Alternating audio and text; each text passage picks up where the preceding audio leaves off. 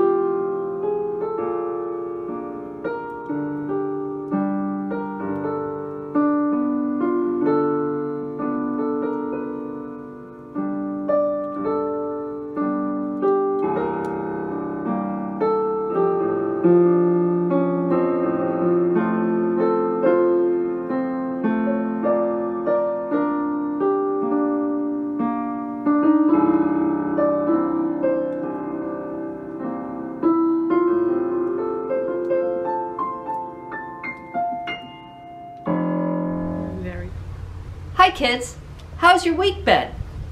I have a question for you. How many of you have a pet? Well, as you can see, I have a pet too. This is Tucker, and I've had Tucker for several years now. And do you know what? I love Tucker a lot.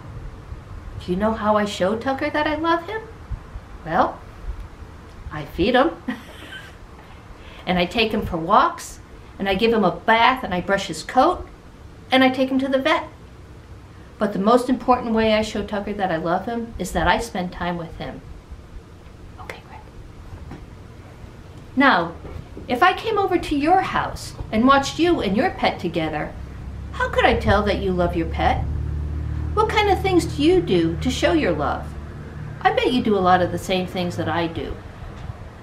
You know, it's important to remember that it isn't enough to say you love your pet. Love isn't something you say. Love is something you do. It's the way you act towards someone or something. Now, let me ask you a question. Do you love Jesus? How does Jesus know that you love him? How can you show Jesus that you love him? That's a hard question, isn't it?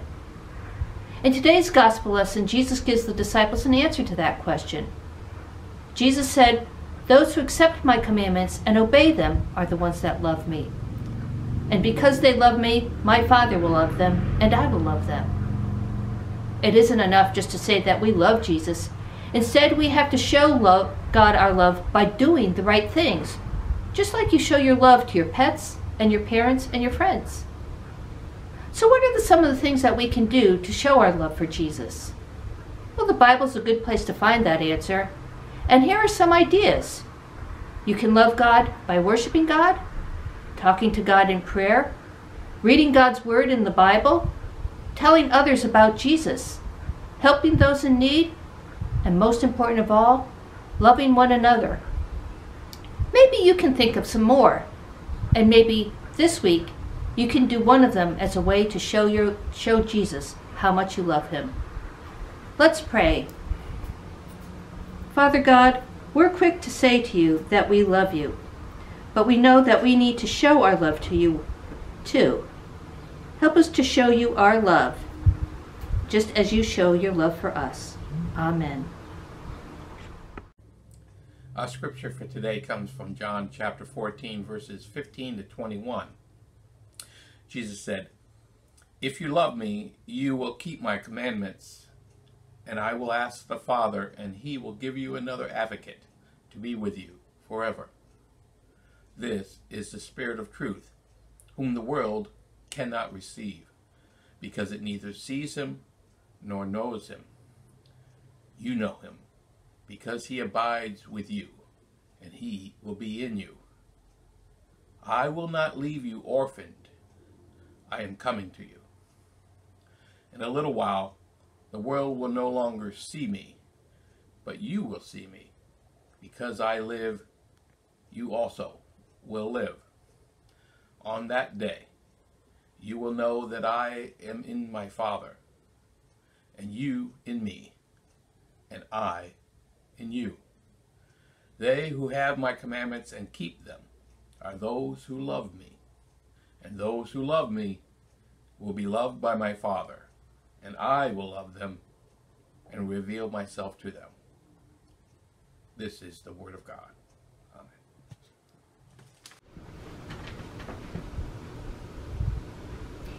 This week, when Greg and I were hanging out after a long day, both inertly sitting on the couch and staring at the tube, he asked me, "Rosemary, do you love me?" Now, after 30 plus years of marriage, I knew what he was asking, so I replied, "What do you want?" "Could you make me some tea?" Well, I made him the tea, but only because I wanted some too.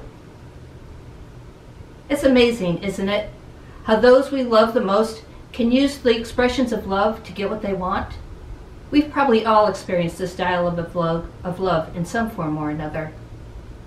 To me, that interaction seems so common and so universal that it really shouldn't come as a surprise when we read this morning's gospel lesson. Jesus turns to his disciples and simply says, "If you love me, you will keep my commandments."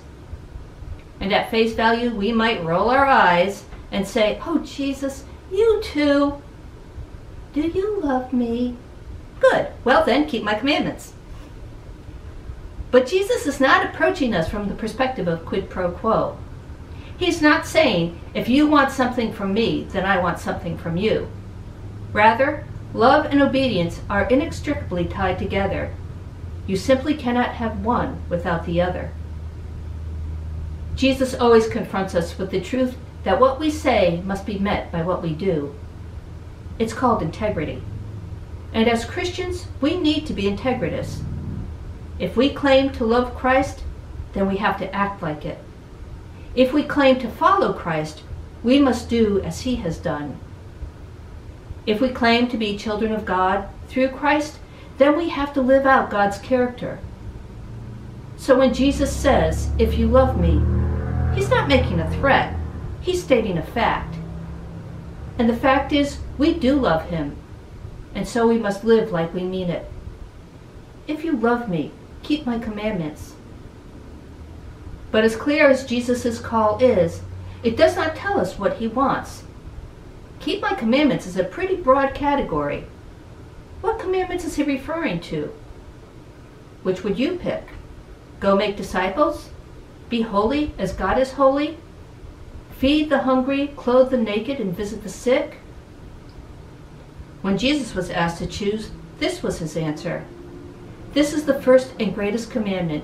You shall love the Lord your God with all your heart, and with all your soul, and with all your mind, and with all your strength. And the second is like it. You shall love your neighbor as yourself. I believe this is exactly what Jesus had in mind when he said, if you love me. Because just before and just after this passage, he says, a new commandment I give you, that you love one another, even as I have loved you. And this is my commandment, that you love one another, as I have loved you. 3 times now, Jesus has commanded us to love. And the reason for such a command is that genuine love, love like Jesus lived, is no easy thing. Frederick Buechner, a modern theologian, points out this reality in one of his writings. He said, in the Christian sense, love is not primarily an emotion, but an act of the will. When Jesus tells us to love our neighbors, he's not telling us to love them in the sense of responding to them with a cozy emotional feeling. On the contrary, he's telling us to love our neighbors in the sense of working for their well-being, even if it means sacrificing our own well-being. Loving as Christ has loved, giving ourselves fully and graciously to the welfare of another is not easy, but then it's not supposed to be easy. In fact, it's not even really possible. It is a command no person can do under their own ability. But the good news is that God does not expect us to do it on our own. Immediately after his statement, if you love me, you will keep my commandments, Jesus gives us a promise to meet his call. And I will ask the Father, and he will give you another companion to be with you forever, even the Spirit of truth. Jesus' promise to his disciples is simply this: as God was in me, so shall I now be in you, carrying out the work of divine love. Specifically, as the Spirit of God was in Christ, so the Spirit of Christ is now in us, teaching us, guiding us, empowering us, equipping us in our walk with God. The Spirit is with us in this labor of love. The Spirit is the one who comes alongside us, who walks with us in this life, who will stand by our side and provide all we need to help us live out our love for Christ, as Christ himself commands us. And that is all anyone would ever need to bring love into action and to carry on the divine work that Christ has given us. Before his death, Jesus asked his disciples, "Do you love me?" Today, he asks that question of each of us. Do you love me? Yes, Lord, of course we love you. Good, Jesus says, then keep my commandments. How might you answer Jesus' question and call today? Amen.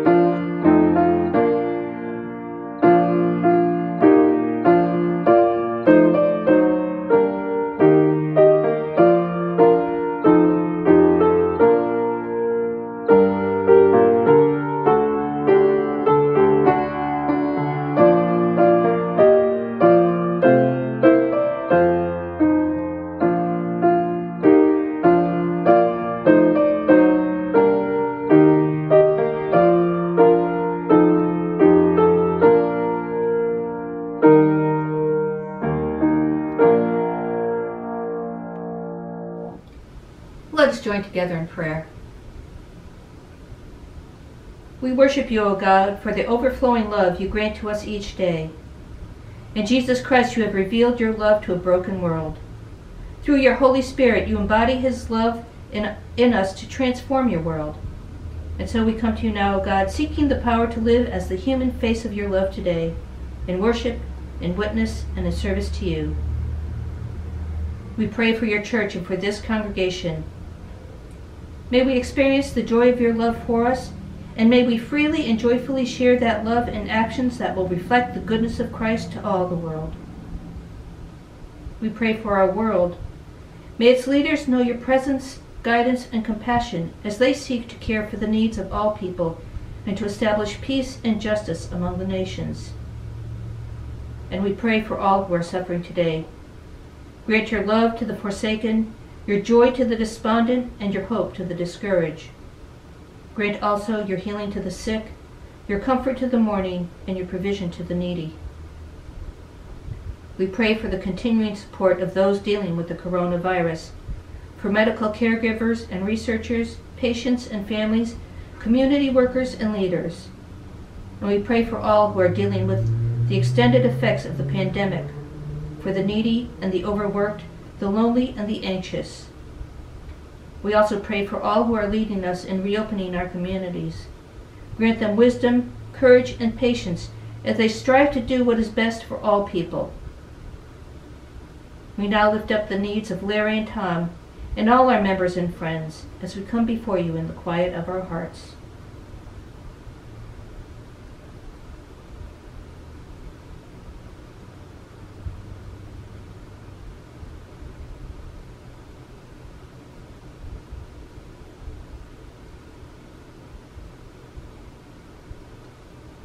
We praise you, glorious God, for your faithfulness, love, and presence in our lives, through Jesus Christ our Lord. Amen. Christ has come among us, offering us the abundant blessings of God. Now we have the opportunity to express our thanks for all his mercies, and to answer his call to reveal God's love to the world. Let us give with joy. We would prefer that you send your offerings by check to the church office, but it's also possible for you to give through PayPal or through your bank's bill pay service. And you may go to our website for more information. Let us now join together in our offertory prayer. With these gifts, we acknowledge your goodness and mercy, O God, and we reach out to our neighbors with words of love and acts of grace. May your Spirit be present in all we do, for your glory. Amen. Go now into the world, and may the amazing grace of our Lord Jesus Christ, the extravagant love of God, and the intimate friendship of the Holy Spirit be with each and every one of you. Go in peace to love and serve our Lord. Amen.